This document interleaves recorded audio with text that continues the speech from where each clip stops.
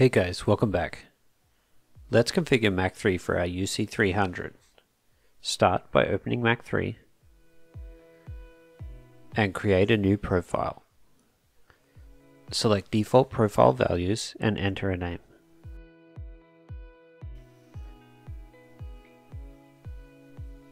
Now click OK and select the profile you just created and click OK again.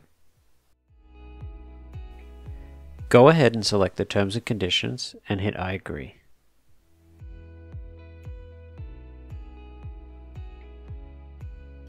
Okay, now we have a clean profile in Mach3 and we can go ahead and configure it for our UC300 controller.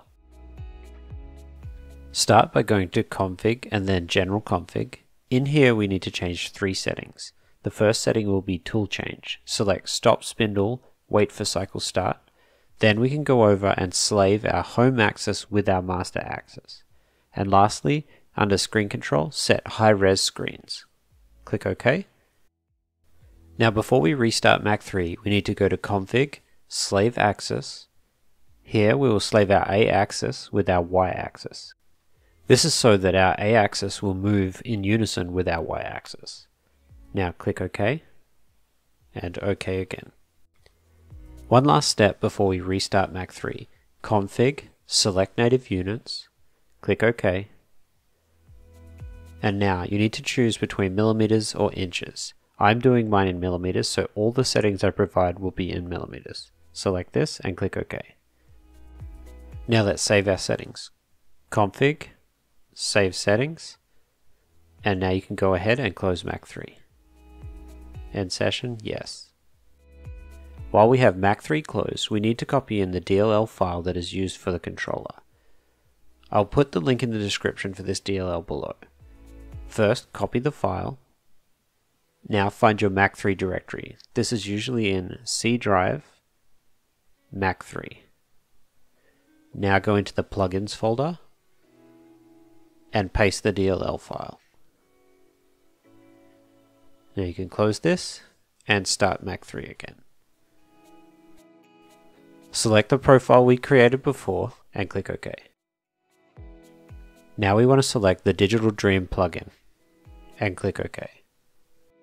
Now go ahead and plug in your USB port. The machine is now active. So now we need to go ahead and configure the ports and pins. To do this, start by going to Config, Ports and Pins. And we're going to start with our motor outputs. Here we will enable X, Y, Z, and A, and now we will enter our step pins and our dir pins. For X-axis, we will use step pin 2, dir pin 3. Y-axis, step pin 4, dir pin 5. Z-axis, step pin 6, dir pin 7, and the A-axis, step pin 8, dir pin 9. Now click Apply and move over to our input signals. Here we will set some numbers, however we will come back in and correct these later once we've done some testing.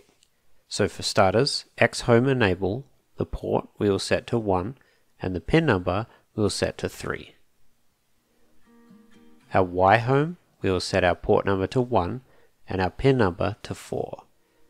Our Z home, our port 1 and pin number 5. Now scroll down until you can find the E-stop. Make sure it is enabled, set the port number to 1 and the pin number to 1 and click Apply and OK. The first thing we want to test is our E-stop. Bring the machine out of emergency mode by clicking Reset and now activate your E-stop switch. If everything is configured correctly, you should go into emergency mode again. Once you have done this and confirm things are working, we're going to go to our motor tuning. So up to Configure, Motor Tuning. Here we're going to set the following values. On our X-axis, our steps per millimeter will be 400. Our velocity will be 4,000.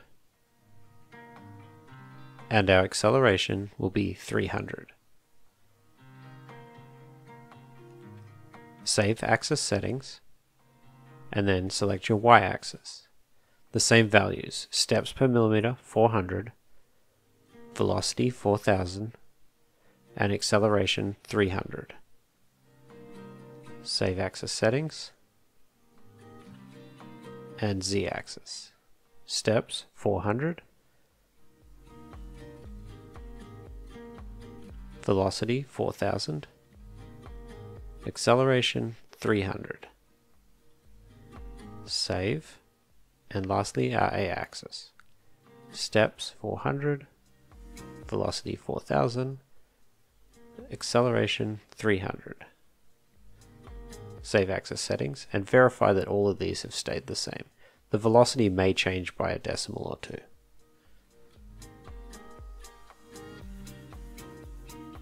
Click OK.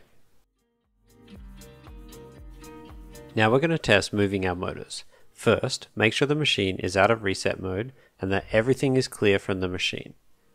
Now we're going to press our right arrow. You can see the machine has moved in the left direction. This means that we need to reverse the direction that our motor is going. We can do this easily by going to Config, Ports and Pins, Motor Outputs, and by finding our X-axis and changing our DIR low active pin to enabled. Click Apply and OK. Bring the machine out of reset and press the right arrow again.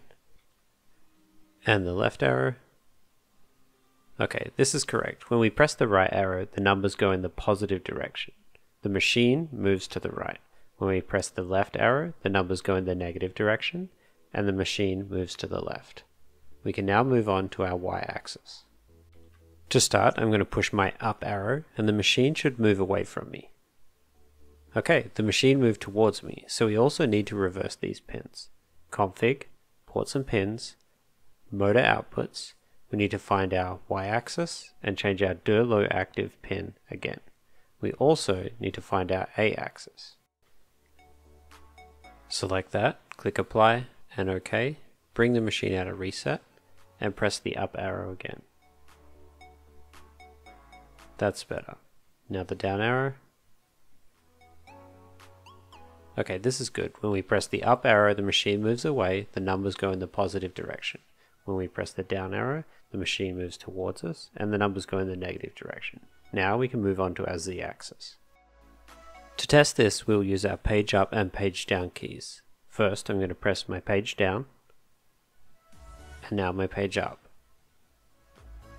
Okay, good. When I press page down, the numbers go in the negative direction, and the machine moves down. When I press page up, the numbers go in the positive direction, and the machine moves up. If yours isn't moving in the correct direction, go into Ports and Pins and select the DIR pin on the z-axis to reverse it.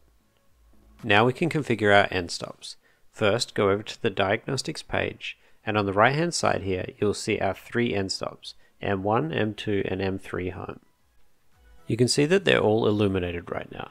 This is because we have our end stops in a normally connected mode. The reason for this is they will trigger if there is a cable cut, allowing you to stop the machine before you crash it into the end stop. Okay, let's tell the machine that these are in this mode. First, press the Z end stop to find out which LED is changing. Okay, we see it's our M1 home. Now, let's go over to Config, Ports and Pins, and Input Signals. M1 home is X home, so when we are firing this, it's pin 3. This means we need to move pin 3 to our Z home. And let's put our 5 back in our X home. Click Apply, OK. Come out of reset mode and press the Z end stop again.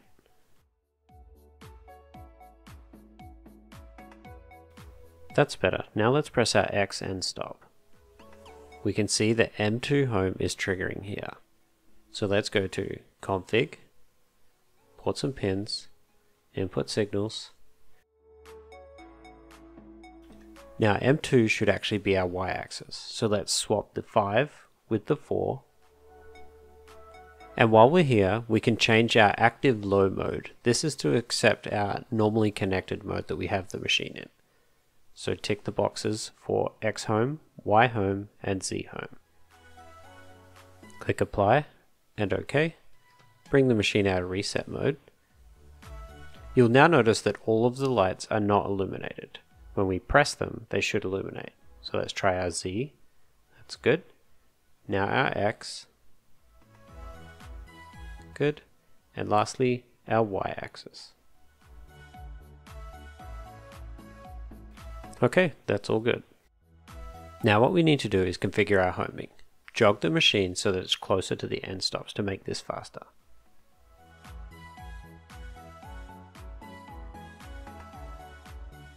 Go back to the program run screen. With your hand ready on the E-stop, press the reference all home and watch the machine move. If the machine is moving away from the end stop, press the E-stop button.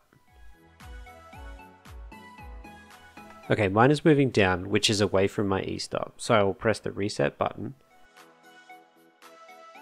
Go to Config, Homing and Limits, and find the home negative on the Z axis and select it. Now press OK, and try this again. That's better. Once the machine reaches the end stop, it will start trying to home the next axis. Okay, my Y-axis is moving the wrong direction. It's moving away from the end stop, so let's reset the machine. Go to Config, Homing and Limits, find our Y-axis, set it to home negative. Click OK, and try again. Our Z-axis will home.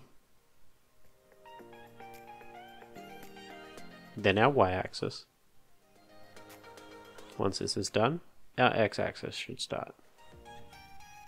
Okay, again, the wrong direction. So let's reset the machine, Config, Homing and Limits, find our Z-axis, find our X-axis, click Home Negative and click OK. Let's reference all again.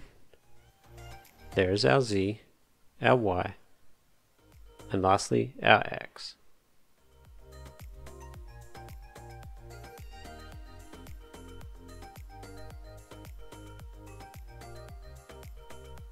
Okay, all of our axes have homed correctly. It's important to jog the machine around to make sure that you don't have any axis binding. It may be that you need to lower the velocity of your machine. However, I find this to be a sweet spot as long as the machine is built well.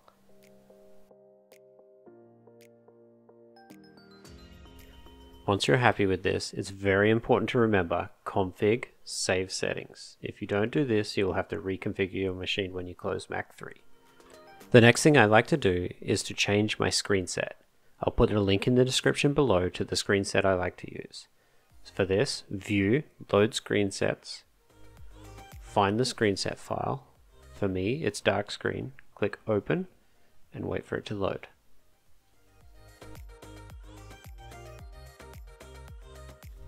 And Config, Save Settings. And that's it. Now your machine is ready to use. If you do have a VFD and you are going to control this, please check out some of my previous videos I did on configuring this. Thanks again for watching. Please like and subscribe if you can, and stay tuned for more videos.